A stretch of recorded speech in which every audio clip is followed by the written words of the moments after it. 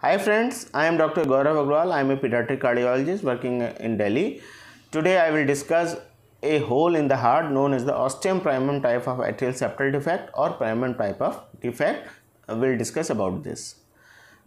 Is this a normal hole found in pregnancy? No, it is not a normal hole. It is normally not present in any fetus or newborn.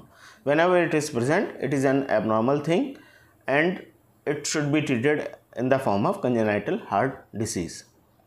If the child is delivered with this type of hole, what can be the symptoms? There will not be any symptoms in any form in majority of the cases unless associated with severe leakage in the nearest valve known as the mitral valve in the form of severe mitral regurgitation. In that case, child will have difficulty in breathing, pneumonia-like situation can be there, but majority of the times the patient will be asymptomatic. Then how will you come to know the child is having some form of heart defect? Your nearest pediatrician will auscultate here and will found a sound known as the murmur. Then he or she will refer to your nearest pediatric cardiologist and he will assess and will let you know that a child is having some form of heart defect in the baby. For diagnosing the Ostium primum type of defect, what are the investigations? The best investigation is to do the pediatric echocardiogram from the chest of the baby. By doing this test, almost 100% of the Ostium primum type of defect can be diagnosed. Other supportive tests can be in the form of chest X-ray and ECG. Rarely we have to perform a test known as the TEE or transesophageal echocardiography that we have to do from the, we have to enter a probe through the mouth of the patient and the heart will be closer to that probe. By doing this test also we can assess almost 100% of the Ostium primum type of defect. Rarely, in rare to rare situation we have to perform the CT and MRI. Another test that we can do in this type of defect is known as the cardiac angiography.